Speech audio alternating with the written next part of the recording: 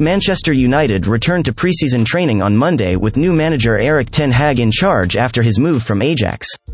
The Dutchman has a huge job on his hands to turn Manchester United around, but he made clear which players he was interested in bringing to Old Trafford from his first meetings in Amsterdam with the club's football director John Murtough. Erik Ten Hag's number one target is Frenkie de Jong, and negotiations have stepped up, with Manchester United and Barcelona getting close to a deal which will see Dutch international midfielder move from Camp Nou to Old Trafford. Representatives of both clubs have met several times, first when Matt Judge, the outgoing Manchester United negotiator, and Murtough meet Mateu Alemany and Jordi Cruyff from Barcelona months back. Murtough has been leading all Manchester United's transfer activity, the man responsible for getting what's best for the club and the team after years of profligacy in the market.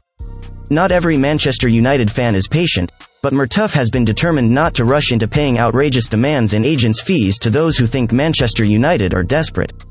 With Frenkie de Jong, talks have intensified in recent weeks, with Manchester United firmly understanding that Barcelona are willing to sell the player. Manchester United put an initial offer in for the 25-year-old at the start of last week and a second one at the end of last week.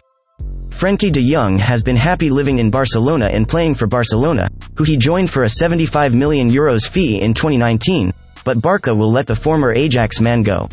Manchester United's latest offer is believed to be €63 million, with achievable bonuses which could take the total deal to €80 million.